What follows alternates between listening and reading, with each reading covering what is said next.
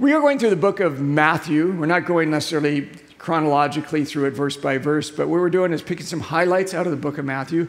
And the last couple messages have had a same common denominator in them. They were talking about things in the garden. And I'm going to be sharing a little in that same sort of denominator this morning, but maybe in a little bit different direction. So let's have a word of prayer, and we're going to dive into God's word, all right? Father, just ask that your word might be clear to us.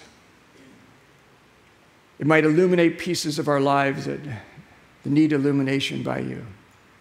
It might give clarity to things that we've wondered about. But more than that, we just ask, Lord, that you might just move us in the direction you would want us to go with our lives and in the choices we make. We ask this in Jesus' name. Amen. Now, there's a lot of times you read stuff in the Bible, and particularly in the era that we live in, we read it and we just sort of drive by it. Okay, well, that's interesting, whatever that means. Sometimes there's terms in the Bible, we read them, and you can be a Christian who's read them over and over and over again, and you sort of have a general idea what it's driving about, but if you're really trying to define it, you maybe struggle a little bit. We're going to look at something that's kind of like this, and I want to take you on a journey towards this morning. So we're going to start out with a journey starting 2,000 years ago, and it's in a little backwater part of a backwater country that was ruled by the Romans, okay? Little town called Capernaum, and Capernaum, if you read history outside of Christian history or Jewish history, Capernaum doesn't really bubble up much. Not much was happening there. And in this little backwater village in an unremarkable area, there was a guy that had collected around him a small collection with just a few dozen people. Most of them were a little sketchy. At least they were labor class, let's just put it that way. Some of them were more than labor class, they were just sketchy. But there's this collection of individuals around him, and he was an unknown itinerant preacher, at least at that time, and assumed by actually most everybody, particularly those people in leadership, and of course the Romans and other people like that, just to be another cult leader. And if you look at history, in fact, if you look at history of that era, there was a bunch of guys before him and after him who were pretty much just cult leaders. In fact, when you look at our own history, just think about our own history in the U.S., in the last 20 plus years, in the few decades, just the guys that we've had that play out the same scene over and over again, charismatic figure, preaches a bunch of stuff to a bunch of gullible people and kind of ends up wrecking their lives. I mean, think about David Koresh. Remember David? Now, some of you guys are too young to remember David Koresh. He was this guy, long-haired, kind of hip guy who gathered a bunch of people in Waco, Texas, and ended up doing wackadoodle things that ended up bringing the government against him, and a lot of people died, and the whole thing fell apart, right? Or Jim Jones out of San Francisco. You might remember that guy. He ends up in Guyana and talks people into killing themselves, like not just a couple, but a ton of them. How do you do that? Or there's people that are maybe a little more familiar to us, at least here on Kauai. Do you remember Amy Carlson? You might not remember her name, but their little group, this gal wanted to bring her group over to the North Shore. I think it was just 2 years ago. And they were called Love is One Group. And they were this little cult group that rented a house in Honolulu, right? Some of you guys remember that? And the whole neighborhood came out going, "Get out of here! Bunch of crazy people." And they left, and she actually died shortly thereafter. But she was a cult group, a real recent one, and even people you didn't hear about, but remarkably con people into believing, well, like this guy, you probably never heard this guy's name, Daniel Perez. His movement was called Angel's Landing, and he described himself as a 1,000-year-old angel. Okay, now, how gullible do you have to believe to buy that? 1,000-year-old angel, and he had this following of people, mostly gals, who just moved with him around the country, and he would make his money by getting himself on the insurance policy of people who died. And as it turned out, he was killing the people who died, which is why he's in jail now forever. But these people have these cults. And so the idea that there was this guy and people looked at him as a cult leader shouldn't come as a surprise to us. especially because a lot of these cult leaders say really outrageous things. And you can see that most of these people go poof really quickly.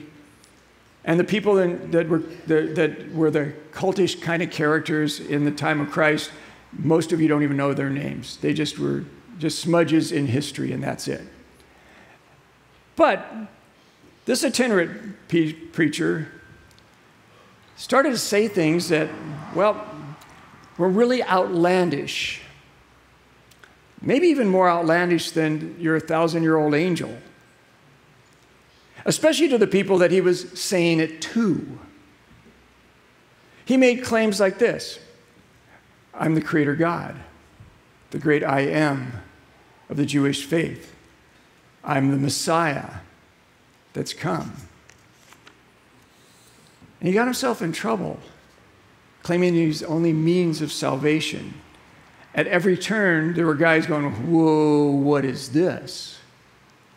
And some of the things that he said was cloaked. A lot of his teachings were cloaked. They were told in stories and parables and allegories that even his own followers were going, you're going to have to explain this one to us, because I don't get it. And if I don't get it, they certainly don't get it. And on the banks of a lake, in this little backwater town, he said one of the things that I find really, really fascinating and interesting when you really grasp what he was trying to say. It's very simple, but either the people who heard that either thought this guy's nuts, or that he was either wildly optimistic or ridiculously optimistic. Just crazy and that kind of thing. That if this is true, this is the reach of optimism for a guy with your amount of people following you that nobody knows about in this massive Roman Empire to say something like this. And here it is from Matthew chapter 13, verse 31. The words of Jesus, as you assume that's who I'm talking about. The kingdom of heaven is like a mustard seed planted in a field. It's the smallest of all the seeds. He's talking about the smallest of the gardening type seeds, not trying to make a botanical statement of all seeds. It's the smallest of the seeds, but it becomes the largest of the garden plants. It grows into like a tree. And birds come and make nests in its branches. Now, it's easy for us to say, okay, there's a mustard seed, and what does it turn into and stuff. Well, most of you were given, if you weren't, you were given a little package like this, and in it, there's some mustard seeds. Okay, if you can't see these, they sort of look like, one of those sprinklers that you put on your cookies during Christmas. Okay, about that size. That's a mustard seed. Right? And it's, by the way, this is from the same variety that Jesus was talking about. This is the same kind of variety that was used in the Holy Land. I went to great expense to get this over here so you could see it, which is why you only get 4 of them. But try planting them in your garden. Actually, I got a jar off Amazon, but shh. But this is what he was talking about. And that's a pretty small seed, right? I spilled a bunch on my counter. I'm still finding them because it's a very small seed. And he's going, this is a really small seed. But in the end, it's going to become something far more significant than what this is. And if you want to get a picture of what this looks like in full bloom, I think we have one, right, Lucas? There it is, okay?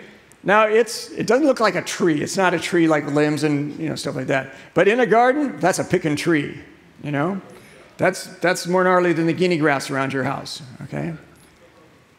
And he's going, the kingdom of heaven is like this, but it's going to be like that. That's what's going to happen to it. Now, the term kingdom of heaven is also used in another term that's synonymous with it, the kingdom of God. Matthew tends to use the kingdom of heaven, and there's some reasons for that I'm not going to get into this morning, rather than kingdom of God, but they both mean the same thing. They both have the same meaning. And here's the important thing to understand, what it means when Jesus talks about the kingdom of God, because he uses that term 80 times in the New Testament, okay? And if he uses that much, it must mean something, and we need to really get a clarity on what that means for us, what he's trying to communicate to us. And it means this: an experience, an event, or reign taking place in and through Christ, okay? Christ's own person or his mission. So it's an experience that God is doing something, creating an event, creating a reign, creating an experience, but he's doing it through him or through his mission, something Jesus is directly involved in. So when he talks about the kingdom, it has kind of a broad spectrum to it, but it narrows down to go, it's something that God is trying to do in a human being, through a human being, or through the hands of a human being inspired by the whispers of the Holy Spirit that correlates with his mission and his desire and his will. Now spin forward in this journey to 80 years, because that's about the span of time from when Jesus gave this little simple teaching, comparing the kingdom to a mustard seed, to when Matthew picked up his pen and wrote it down in the book of Matthew. It's about 80 years or so between those things. And when he wrote it down, the church at that time, might have been 40 churches that we know of, that we can count. 40 different churches. So if you add up all the Christians in the whole world, we're talking about a few thousand. All right? And yet, he's writing this passage down about how the kingdom is going to take off from this little thing and turn into this massive thing. But it doesn't look all that massive, at least at that point. But just wait, because by the year 300 AD, that kingdom had grown into millions of Christians scattered all around the entire Roman Empire. Okay? Now we're talking that this little seed has turned into, well, frankly, just an itty-bitty plant still. Because God's not done with his kingdom. God's not done transforming his mission, his will, his desire through his people to create what he is saying he's going to create. Ironically, over and over and over again, there'd be individuals who would sense, hey, there's something growing, there's a reign, there's a kingdom growing that is in contrast to my kingdom, the kingdom I want to set up, and we need to squish that. The Romans tried it a couple times, and every time anybody tried to squish that kingdom, what it did is it sent more seeds out, and the kingdom got bigger and bigger.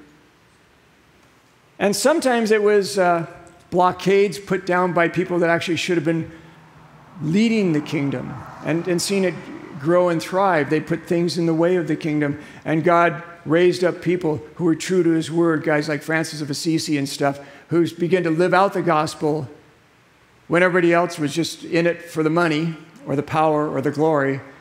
And all of a sudden, that kingdom just grew through these different places. If this guy doesn't want to be used by God, fine, he'll leave him alone, and he'll go use this guy. And the kingdom grew and grew and grew. It grew when they even tried to prevent people from getting their hands on a Bible so they could actually read the words of Christ in their own language. They go, no, you need to be educated, you need to learn Greek or Latin in order to read the Bible. And a guy named William Tyndale quoted these words, which came true. He made his warning. By the way, he was burned at the stake for this warning, actually for doing what he warned, by translating the Bible into a filthy language called English. And Tyndale warned the guys who were pushing against the kingdom's growth and the expansion of the kingdom in these words. He said, "If God spares my life ere many years, I will cause a boy who drives a plow to know more of the scriptures than you do." And he's talking to these big, lofty characters who were trying to stop it. And he did. And it turned out that it exploded, the scripture exploded, and the church exploded with it. When the communist revolution took over Russia, they closed virtually all the churches. They made them actually into museums of atheism, showing the old archaic things. Look at these old crosses. People used to, look at this crazy cup. They used to drink stuff out of there. And everybody go in there and kind of laugh at all of us who are Christians. But communism isn't around anymore. Those churches are open. fact, the gospel's sprouting up all over the place. And believe it or not, and I'm not calling out that he's a Christian, but Putin himself wears a cross around his neck, and he's agitating that the Constitution of Russia put Christian marriage, the traditional idea of Christian marriage, and the idea of God into the Constitution, make it a constitutional part of Russia. Okay? You see what's happening here? Christian faith is growing and growing and growing. In fact, the Christian faith is now the largest faith in the entire world, and it's growing in places that you can't even imagine it, because a lot of that growth is going on underground in places like China and places that you would never even imagine it. In fact, I just read a quote, and it was confirmed by a number of different sources, that in Iran, Islam is the fastest shrinking religion. Christianity is the fastest growing faith. Now, it's not because everybody in Iran's going, yeah, Christians, good, let's support them, let's open some more churches. It's all small groups of people meeting in homes all around. And it's growing and growing and growing. And when everybody tries to stop it, it grows even more. Which is, by the way, a lesson that some of these other governments ought to learn by. The Indian government ought to learn by this, because the Indian government has decided to try to basically railroad everybody into Hinduism.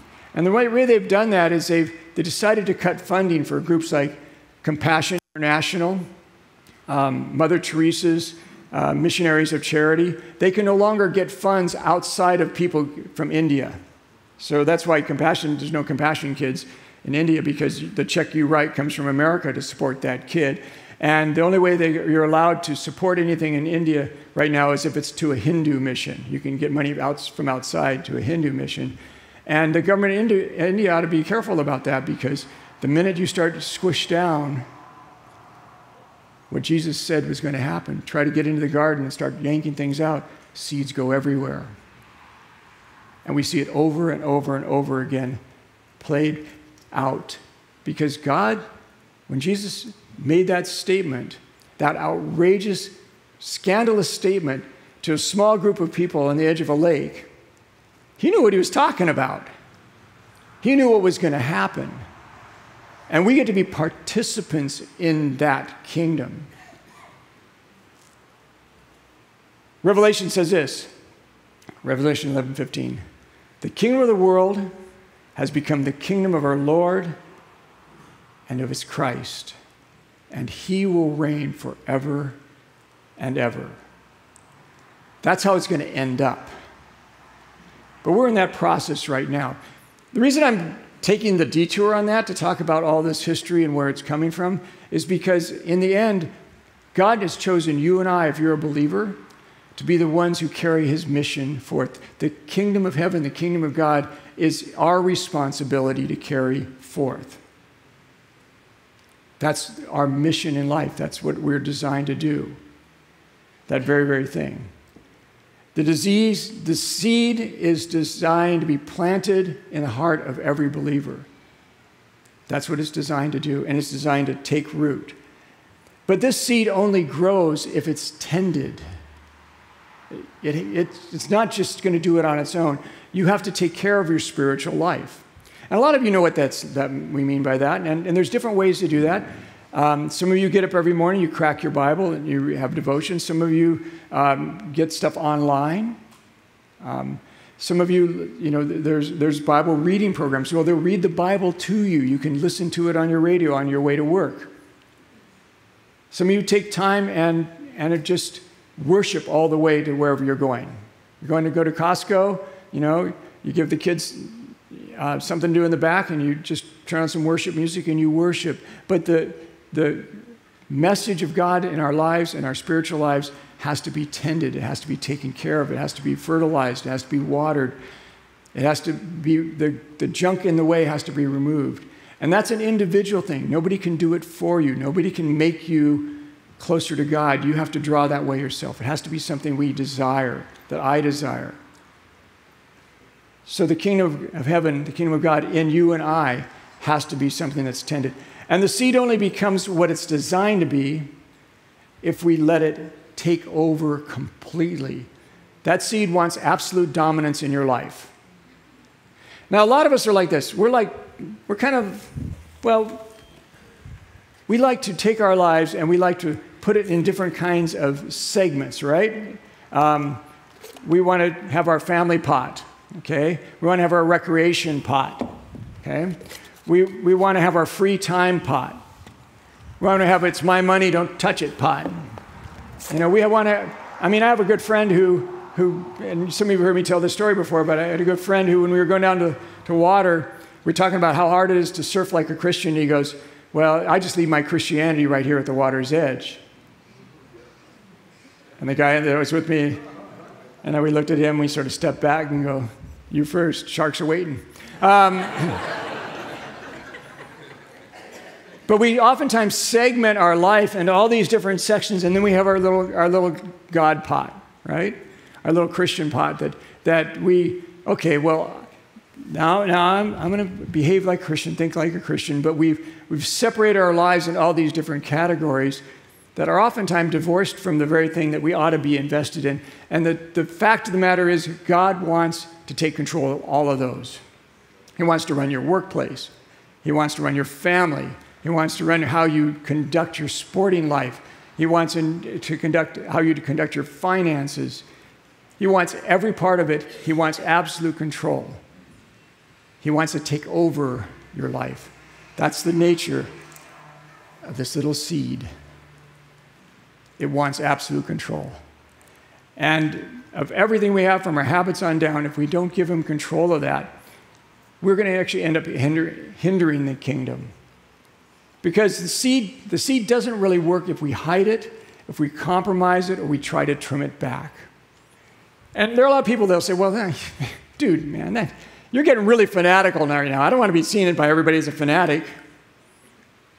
I understand that. You don't have to wear a giant shirt that says, you know, I'm all about Jesus and parade it around. You just have to live out that. You just live that out.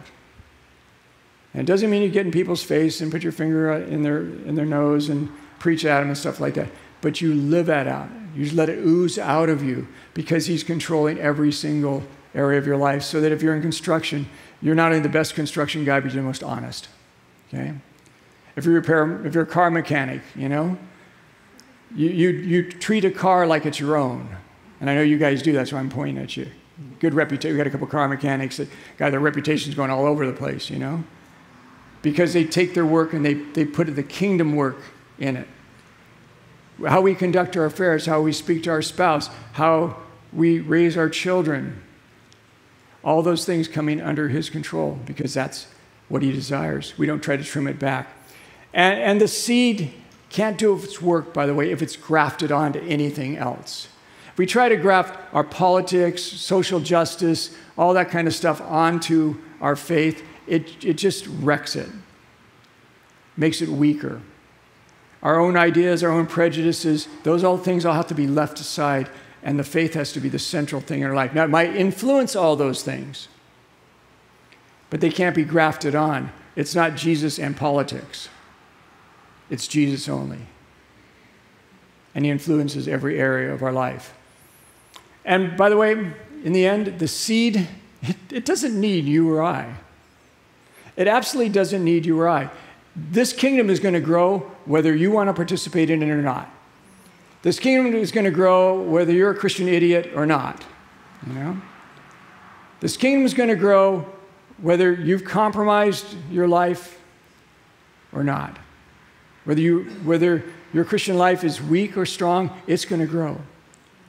But the joy of it is when you find yourself being part of what God is trying to build. The joy of it is when he does live and work and speak through you into the lives of the other people, and you begin to see the results of that. Yeah, I thought there's something different about you.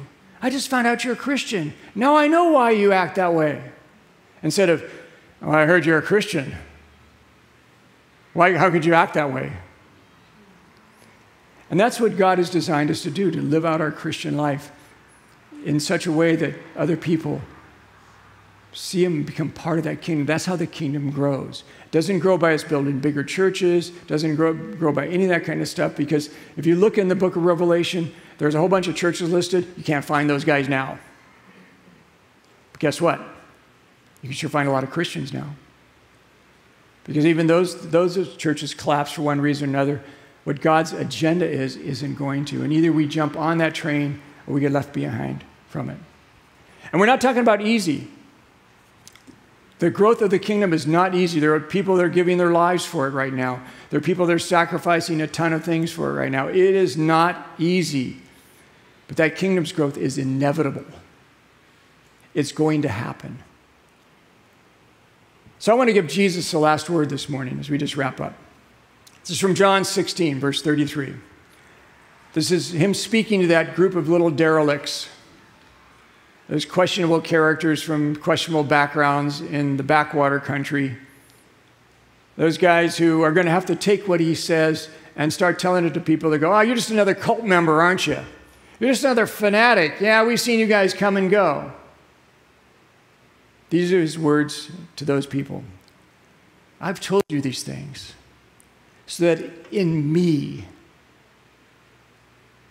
not in the stuff that goes around, not how the world's going to react to you, not because you've accomplished something or haven't, but in me, you may have peace. In this world, on his mission, living his life through us, you're going to have trouble. It's not going to be easy. But take heart. I have overcome the world. Let's pray. Father, we just ask you to live through us. We ask that you own every bit of our life, our attitude, our ideas. That you're seen in our employment. You're seen in our recreation. You're seen in our thoughts. You're seen in our words. That your kingdom might be lived out through us. That the things that you said 2,000 years ago, we might be a part of. Extending your kingdom into the lost. And to the people who are following false kings. They might come to know you. And we offer you our lives to do that very thing this morning. In Jesus' name, amen. Hey, thank you. God bless you. Have a terrific, terrific Sunday. We'll see you guys this week.